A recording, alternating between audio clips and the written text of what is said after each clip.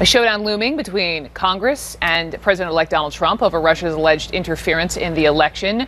The CIA says, yep, the Russians wanted to help Trump win. Trump says that is ridiculous. He says he doesn't buy it. One of Trump's supporters, former Republican Congressman Joe Walsh, is not so happy with Trump. He joins me from Chicago. Congressman, a pleasure. Welcome. Hey, Brooke. Good to be with you, Brooke. Okay, so I spent a bit of time reading your tweets. You, sir, are angry. Tell me why. I went on my tweet storm this weekend, Brooke, because I'm outraged at the lack of outrage, especially on my side, the Republican side. I get that the country's divided, but my God, a foreign government interfered with our election. That should piss everybody off. That should especially anger my side.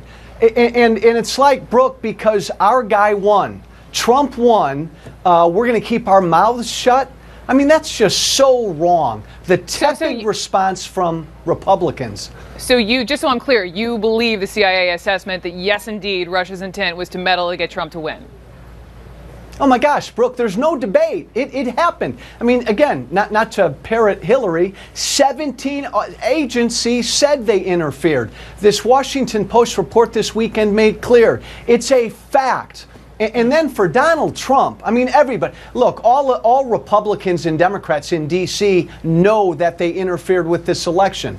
For Donald Trump to call it ridiculous and not believe it, he ought to be ashamed of himself. So I know that you agree. I saw, one of your tweets that you had retweeted the former CIA acting director, Mike Morrell, who essentially compared this to being the political 9/11. But at the same time, you were a Trump supporter. And this is the guy you voted for. This is the guy you supported. And he is reluctant to even investigate. Why do you think that is?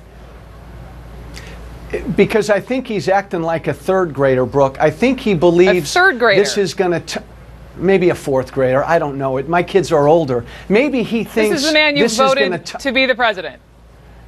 Yes, but I don't think he fully gets it, Brooke. This is my God, we're Americans. This is a foreign government got involved in our election. I mean, I agree with Michael Morrell. That's like Russia attacked us.